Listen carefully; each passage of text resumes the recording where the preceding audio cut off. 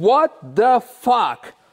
I apologize for the profanity, especially towards the audience that is watching currently with young children, but there is honestly no other way of expressing, let's say, admiration towards doing a sub-7 minute lap on the Nürburgring Nordschleife with just a regular GT3. Yes, of course, I could call the driver Lars Kern and be like, "Hi there, old chap, that was quite a remarkable pace you did there through the green hell. I cannot wait to experience this exquisite automobile myself later in the season." But no, honestly, this was amazing. So you already seen the onboard. We're gonna go later on more into, so to say, Nürburgring section of this video, where we're gonna talk about the lap times, compare it to the previous lap times, and go more into the future. We're also gonna go and read the press release of Porsche about the new 992 GT3, something that many of you have enjoyed when I did it in the past. But first of all, mandatory, good morning comrades, welcome back to the channel. Today is, as you can see, hopefully 16th, the Tuesday 16th of February. 2 days ago we had the commercial bullshit when it comes to love, etc., called Valentine's Day. Today we have the actual day of being in love, falling in love with automotive again, because today is the day of the release of the GT3. Now, another reason why I'm showing you the actual time, as you can see, currently it's 5 hours 51 minutes.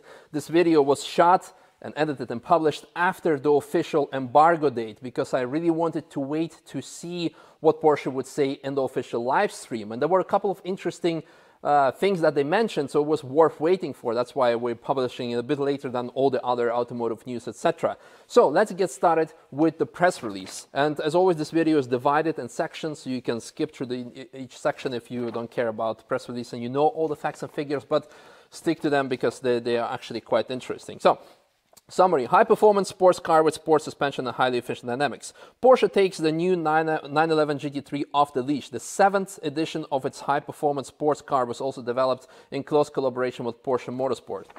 7th generation, you're going to ask yourself, 996, 997, 991, 4th. Where's the 7? Because 996 Mark 1, 996 Mark 2, 7 Mark 1, 997 Mark 2, 991 Mark 1, 991 Mark 2, and then now we arrived at the 992 GT3. That's why it's 7th generation.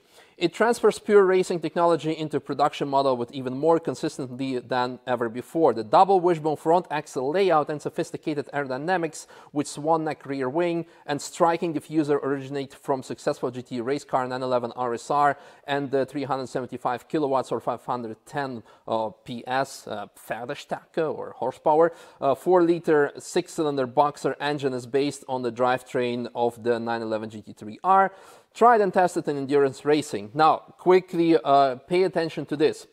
Most important thing, something that many people were waiting with this new GT3 is the double wishbone front suspension. Now, some people are going to say probably like, oh yeah, well, Citroën had it already in Traction Avant in 1934, almost century-old technology. But on the other hand, we had Porsche with 918, 919, GT2 RS, GT3 RS, setting those remarkable lap times and remarkable performances in the end. So I guess they know it better than us to say that they didn't really need the double wishbone suspension, but now they do a sub-7 minute lap with having that. And then moving on to the aerodynamics. And this is also the swan neck rear wing. They said that it has 50% more aerodynamics than the previous generation, and this has contributed to this ridiculous lap time on the Nürburgring Nordschleife, and of course everything else. So let's continue on. The acoustically impressive high-revving engine is also used practically unchanged in the new 911 GT3 Cup. The result is a brilliant driving machine, efficient and emotional, precise and high performance, perfect for the circuit and superb for everyday use. Now here we really need to say massive thank you to Porsche, to Andy Pröninger, to Dr. Frank Stefan Walliser, the whole Porsche department for keeping the flat six-cylinder naturally aspirated engine alive as long as it's possible. I think they really deserve a credit here, because there were always like speculations: is it going to be hybrid, is it going to go turbo? And this is something we're going to go later on in the video with some of my speculations and opinion, and we'll get to that in a bit. Now, the distinctive strength of the 911 GT3 lies in the sum of its characteristics. With a top speed of 320 km an hour, 318 with PDK, it is even faster than the previous 911 GT3 RS. Yes, it is faster than the previous GT3 RS, but at the same time, it's exactly the same values, something that is not mentioned in this press release, exactly the same values as the previous 991.2 GT3. This has to do with the fact that the RS models have a lot more aerodynamics, therefore they have more drag, therefore they have less top speed. So, although it is impressive, but it's not really worth mentioning at the same time, I would say. It accelerates from 0 to 100 in 3.4 seconds. Again, exactly the same values as you have with the 991.2 model GT3. 3.2, I believe, for the GT3 RS of the 991.2. Porsche also offers the new model with a 6-speed manual transmission for a particularly puristic driving experience. Yes, save the manuals, all the purists are going to love it, and later on we're also going to have the touring, which is great. Again, thumbs up and high five. Corona, no high five, just thumbs up for offering this amazing petrol head experience for the purists. Where was I? The sophisticated aerodynamics benefit from the experience gained from motor racing and generate significantly more downforce without noticeably affecting the drag coefficient. In the performance position, the manually set wing and diffuser elements significantly increase the aerodynamic pressure in the high cornering speeds. So, manually set wing, this means there is no active aerodynamics for the wing. Although the front lip has 4 different positions and the diffuser is fixed as well. It is there that the 911 GT3 can play all its trump cards. During the final tuning works, it managed the Nürburgring Nordschleife, traditionally the benchmark for all sports cars at Porsche, more than 17 seconds faster than its predecessor. Yes, I already expressed my admiration for this. Development driver Lars Kern took the 6 minutes 59 seconds, took just 6 minutes 59 seconds, 927 minutes for a full 20.8 kilometer lap. The shorter 20.6 kilometer track, which had previously served as a benchmark, was completed by the 911 GT3 in 6 minutes 55.2 minutes. Now, I already mentioned the difference between the 2 track layouts in the past multiple times whenever the lap records were coming up. But still, it's still unclear for many people. For example, Johnny Lieberman today on Instagram asked me the question like, hey, what's the difference? I explained that. So here's just the insert, or check out one of my previous videos. But long story short, for the last 30 years until 2019, the 20.6 layout of the track was being used because you had similar to today's Touristenfahrt entrance, where you would have entrance and exit on the different points. So you would have the start and finish on different points. And in 2019, Nürburgring started the official lap timing committee, and they said, okay, we're going to do the full lap now, but this means that the whole section is basically 5 seconds slower than the previous lap record. So people would be asking questions, how is this a lap record if it's actually slower than the car that's driven in the past? So basically nowadays you have the old lap time still, and or so to say, the old distance of 20.6 and the new 20.832 for comparison, for references. Sorry for going off topic, but Nürburgring facts here. Running on the optionally available Michelin Pilot Sport Cup 2R tires, the new model consistently delivered its performance over several laps in the expert hands of Porsche brand ambassador Jörg Bergmeister. For Bergmeister, it is by far the best production car that the experienced professional driver has ever driven in the green hell. Now, what we see here is that the car, we already knew it from the teasers, that the car will come with optional Cup 2R tires.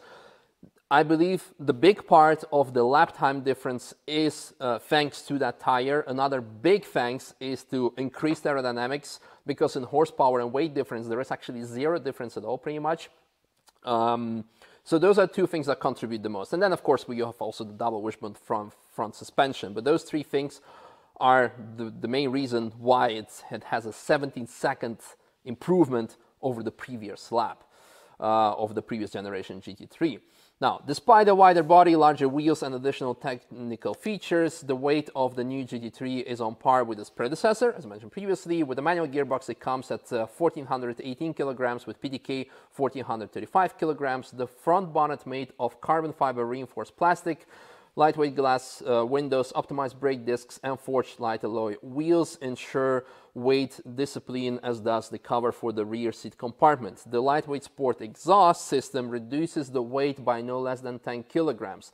With infinitely electrically adjustable exhaust flaps, it harmonizes a highly emotional sound experience with the Euro 6 emission standard. The combined consumption of the 911 GT3 is 11.3 liters per 100 kilometers, or 12.4 for PDK. Now, the last value is probably like the least interesting for any GT3 owner or customer. You're just going to floor it, and you're going to have probably end up with 1 on 5. But the sport exhaust with infinitely electrically adjustable exhaust flaps. What I can understand from here is that you don't have any more the sport exhaust sound off or off, just like open and closed, but it will just open gradually as much as you start flooring it, so to say. This has to do with the stricter emission laws, of course, that we have now, and the sound regulations, etc. But if that's what it takes to get this car through emissions and get it homologated in the current Euro 6D homologation certification, yeah, of course, I'll happily take that. All right. Moving on, its racing genes are expressed in practically all the details of the new 911 GT3. The cockpit is in line with the current model generation.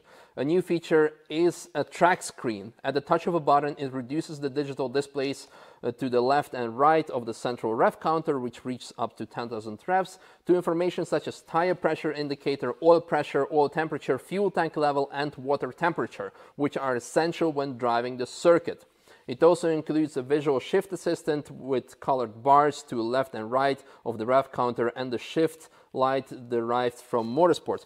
Very good, I like that. Less is more, especially when you're driving on track. You don't want to be distracted by some completely unnecessary information that you wouldn't care. I would want to see at some point brake temperature indicator maybe. That would be very good. I mean, at this point you have the brake wear indicator. You will have tire pressure, tire temperature might be interesting in some cases as well. So those are just like some additional values. But this is already very good, very, very good. Especially for Porsche GT models, customers are increasingly requesting customized equipment. For this reason, the Porsche black alloy wheels in the interior. Right, okay, we're talking spec, and sorry, I cannot, we're talking about performance. So let's skip the last part because it's all about spec. You can find all the spec details on all the other YouTube channels probably. So let's move on. One more thing that I want to say is that I really enjoyed the press release written by the Stuttgart neighbors of AMG when they made the announcement of the AMG Black Series holding the lap record, where they talked about the day, the time, the temperature, which settings were used for the car. This was like really nice, very good to read. In reality, in this case, we're talking about a new model, so like other features are a lot more important. And on the other hand, also, like a typical GT3 owner who would go and want to run his car on the Nordschleife, he would just go to Manthey-Racing, say like, hey, I want to have the best possible Nordschleife setup, or even give me an MR package, which will definitely come at some point, and then it will be fine. But some more detail, I think, for the nerds, especially since you have such an impressive Sub-7 lap time, would be very much appreciated. So now let's talk about the lap times as mentioned. Sub-7, god damn impressive, and it is the fourth Porsche to do a Sub-7 lap, which started in 2013, so like 8 years ago, almost 8 years ago in September of 2013, with a 918 Spider. Then we had in 2017, we had a 6 minutes 47 with the GT2 RS, and then later on GT3 RS in 2018 with 6 minutes 56, yes, sorry.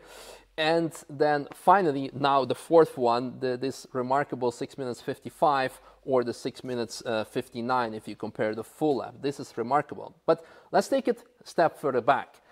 More than 20 years ago, the first 911 GT3 in the form of a 9 and 6 generation was the first production car to ever manage the sub-8 minute lap. Water managed to do a 7 minutes 56. Nowadays, you will be like, Okay, sub-8, somewhere around 750, 740 is a hot hatch territory of nowadays. But now we're talking sub-7, 20 years later. It's remarkable.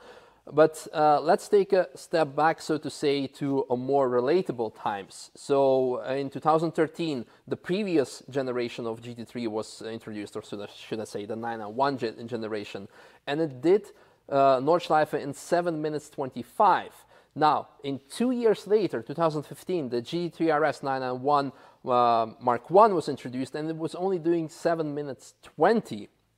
Later on, we had, let me just grab the spec sheet, sorry for that.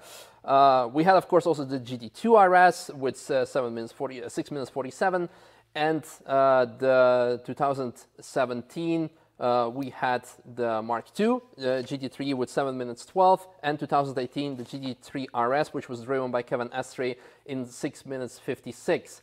And now we have basically the 2021, or the record was driven on 15th of September in 2020. We have this ridiculous 6 minutes 55, sub-7 minute lap. Very impressive results. 1 minute faster around the Nürburgring Nordschleife within 20 years. And if we use these numbers, we can see that they're pretty consistent. 20 years for 1 minute, roughly a decade, 10 years for half a minute, roughly 15 seconds to 20 seconds between the generations. So now we move on to the following generation, or the following model is going to be, of course, the GT3 RS.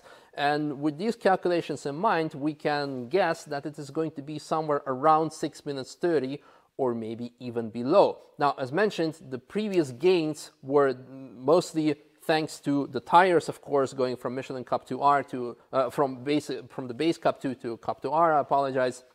And then, of course, aerodynamics. Now, I don't expect Michelin to develop another version of Michelin tire, Cup 2R R or Super R. There might be like a model-specific version of the Cup 2R for the GT3 RS 992 generation. But still, 6 minutes 30, that is going to be crazy. Absolutely. And you are going to ask the question now. We're going to go very much into future predictions. What is going this to mean for the GT2 RS? Well, currently, there are actually speculation that there is not going to be any GT2 RS because they're not going to manage it with emissions. And they could manage it on one hand by electrifying the model, but then it would take away all the drivability. So then it would just like kind of would not make sense. But then on the other hand, in today's live stream, Mr. Walliser had the question of how does the GT3 fit within the electrification plan of 911? And I can hear many purists think like, what? Electrification? And he said it fits quite good. How does a car like the GT3 fit into the electrification plans of Porsche, Frank? Ooh, that's interesting. It fits, from my perspective, very good. Without giving any additional information. So we can only speculate that eventually, well, the GT3 models and GT3 RS models will become electrified, will become hybrid, and eventually electrified completely when it's necessary. So they will still remain, they will still keep their names. Like think back when you had 911 Turbo, which would be a 911 with a turbo. Then the 991 Mark II generation would receive turbo all over their range. And then everyone was saying like, hey, this doesn't make sense. They're all turbo. Why do you have the turbo? And then the Taycan Turbo came along and everyone was even more like, how does that, it doesn't make sense. And of course, after a few months, all the purists calmed down and it started to kind of be okay. So nobody could care. So these are the two things that we need to like, it's just again, like some thoughts, some information, some rumors that I'm throwing at you, that it will be very interesting to see where it is going to head. Are we going to have a 992 GT2 RS? Are we going to have 992 Mark II GT3 and GT3 RS because of the future emissions or even future sense of making such a model? Because by 2030, no internal combustion engines cars will be allowed to be sold in UK and some other countries, so it doesn't make sense by 2028 to release a GT2 or GT3 RS Mark II. I'm getting carried away a lot here, but this is just like, no matter what I'm referring to, the final thought is that this model is going to be very specific, very significant, just like the 997 was the last RS model with the last Metzger engine, with the last manual gearbox, that the current GT3 and the following GT3 RS are going to be really special. What is going to come after that, there will be a change, absolutely, and it will be very interesting to see. But for now, before I get carried away even longer, I hope you guys enjoyed this video, some insights, some information. And as mentioned in the beginning of this video, I'm very much looking forward to drive this car. And a friend of mine has one on order, Paul, that we drove together, with whom we drove together at Scuderia Hanseat event back in 2019. A very cool video series, in case you missed it, where I drove the base 992 of his, which was a mind-blowing car, especially in the wet. So I hope he will allow me to drive his GT3 as well, so we can make some cool videos. And otherwise, I'll be fine on the passenger seat. And otherwise, maybe we'll be able to make an actual lap with Lars Kern finally happen on Manthey-Racing track day later in this year. We will see. But for that, stay tuned, subscribe, like, share, you know it. Again, looking forward to that. This is an amazing car, and I hope you found this an amazing video. And I'm starting to talk nonsense, so it's time to go and upload the video. Bye-bye.